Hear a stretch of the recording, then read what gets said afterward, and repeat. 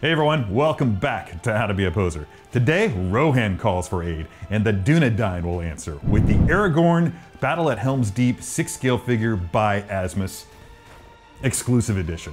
Let's get started.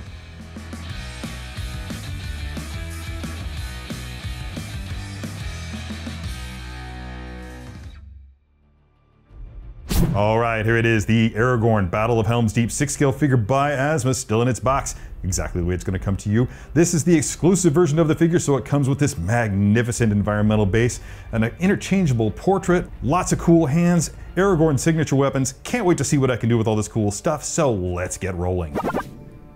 All right, here it is, Aragorn out of his box, ready to go. This guy's a fighter, and he's a hack and slash type of fighter, and I think that this first pose that I do is going to reflect that. One of his signature moves is to have both hands on his broadsword, two-handed sword, bastard sword, whatever, bringing it back, bringing that elbow up, just getting ready to swing, hack at his opponents. So we're going to do that, which is going to require obviously both sword hands. So let's go ahead and get these fists that come attached to the figure out of the way. Let's see, that's one sword hand, there's the other. Let's see, the first thing we're gonna do, I'm gonna go ahead and put the hands onto the figure.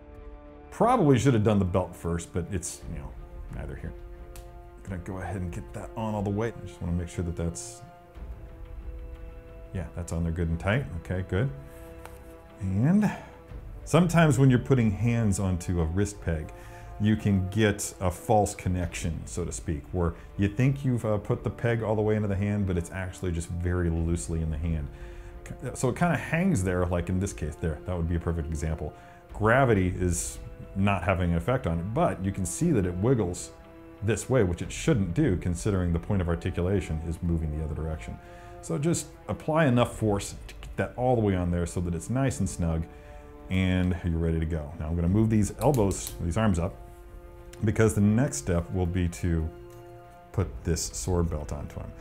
The first thing you do is wrap it around so that his scabbard hangs on his left side and the sheath for the elven dagger hangs on the right. Make sure that that scabbard's on the outside of the belt. Grab the tip of the belt, feed it through the loop, the buckle rather, and pull it tight. Just be really gentle, because you don't want to damage any of your plastic bits. Remember, be good to your plastic. Yeah, I want that belt, that buckle to be left of center here. The reason why will become obvious next. Let's see how long this is. It's the highest of fashions to bring your belt up through here and then drop it back down, tying it in a bit of a knot. Let's go ahead and pull that over so that when it pulls snug, it's right there and there.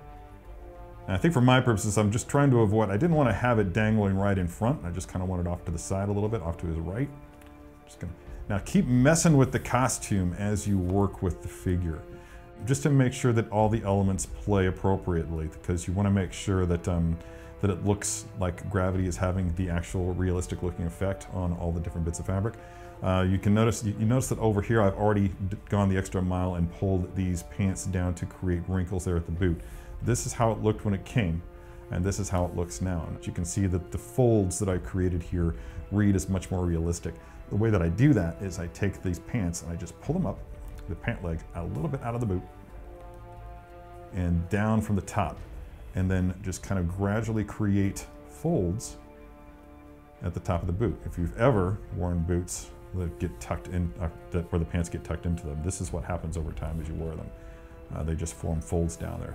It really kind of, it's a nice little touch that enhances the overall look of whatever pose that you eventually hit, and just makes it look less like an action figure or doll sitting on a shelf and more like the actual character, which is really, I think, what we're all about in this hobby.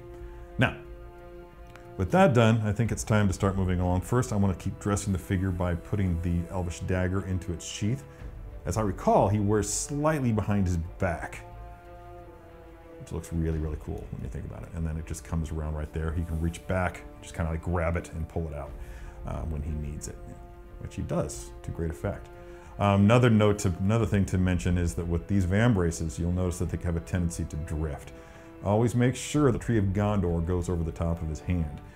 That's just a good guiding post right there. Something else I'm just going to go ahead and do, you'll notice that it comes with two heads, one where he's just kind of giving a side eye, which is kind of a really famous Aragorn expression, and we're going to use that in this pose. There's another head that features this more straight on expression.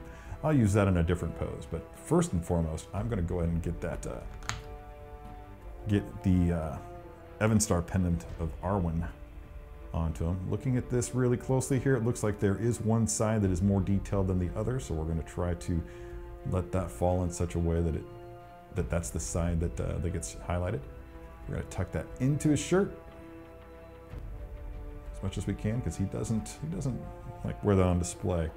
I don't have any tweezers on me. If you have tweezers, that's probably best, but I'm just going to use his sword tip to just kind of drag that down, and you can just see it ever so slightly peeking out of his shirt. All right, so that's good. Let's go ahead and get the sword in his hand. Aragorn is right-handed, so we're going to have his right hand gripping the top part of the sword just below the crossguard. Crossguard, not to be confused with the crossing guard. All right, that wasn't funny. All right, so that's in there good and tight. Now, he has a very unique way of that he approaches his enemies in prep. I've seen him actually hold the sword in front of his face once, I think, maybe twice. But my preferred look is to have it off to the side. So what he does is we're gonna rotate that arm back and then bring it around, because this is kind of how that arm is going to be. We want it up, and you can see that this is wiggling. That is the direction that I have that wrist peg going. I don't want it that direction, I want it this direction, yeah. And get the other sword hand up, arm rather up, and then bring it over as far as you can. Rotate that around to where you know it's going to be. Now you can make minor adjustments to both arms. Important safety tip, don't really, this is a ball and socket joint underneath this costume.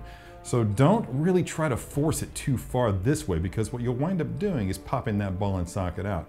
If that does happen while you're posing the figure, don't panic. It's actually built to do that. There are two ways that you can fix it if this does happen for you. One is you can just by touch, go in there and just kind of squeeze until you find the ball joint, and then push it back into the shoulder and it'll snap into place.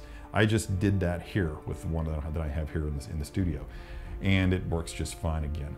The other thing you can do is just go ahead and take the entire costume off. I don't recommend that. It takes a long time to do. If you have to do it that way, then great. But if you don't, then obviously don't.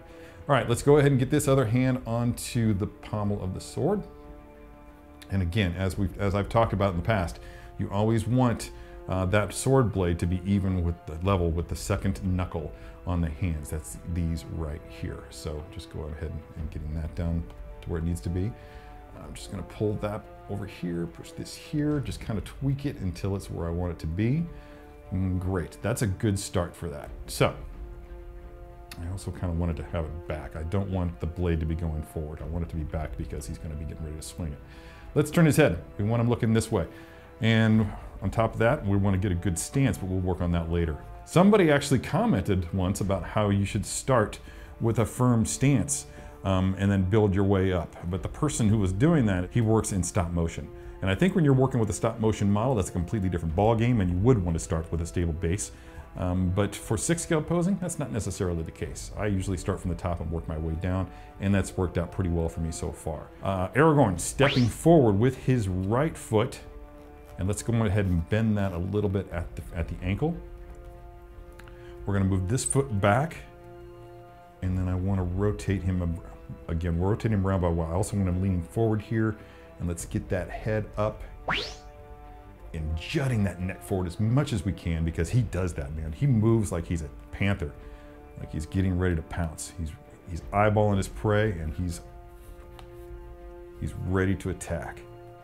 All right, so I'm just gonna slightly move those legs apart just a little bit, just to create a little bit more of a desirable aesthetic effect. And let's get those arms up, because he's always doing that. Look at that, that looks so much better when you do that. And when you do it high enough, then you can see as I rotate this around that the sword is kind of angled a little bit back. You don't want that thing to be straight up and down. It just doesn't look very, very pleasing when you do. To that end, I'm also gonna move this arm, straighten this arm just a little bit. And what that does is that also takes this sword blade. It was originally straight up and down, but now as you can see, it's just tilting a little bit that way. and that's much more desirable as well. Now, if you want to, because we have here with us today the deluxe version, then you can bring this magnificent beast of a stand-in and give him a place to live. So we're gonna bring this decorative element in and slide that in. That's a different stand specifically for this base. I think this figure is stable enough that it can actually stand on its own, but it is an expensive figure and I would rather just play it safe. Slide that in, good luck. Let's move that up. Get that underneath his groin. Get his feet back. There we go. Yeah, had to make some small adjustments to that just to make it work.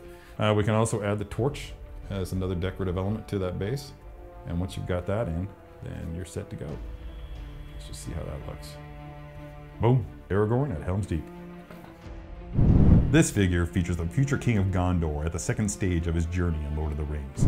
Thought by his friends and all of Rohan to have been killed during the battle with Saruman's warg riders, he returns to them alive, a resurrected savior with a warning of an approaching enemy, and announces publicly his intent to fight and die as one with the Rohirrim.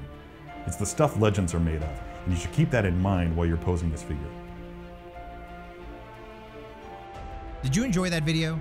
Be sure to subscribe by hitting the S icon on your screen and click the bell icon to be notified whenever a new video is posted. If you'd like more info on the items featured in this video, click the link provided under product info. Thanks for watching, and don't forget to let your geek side show.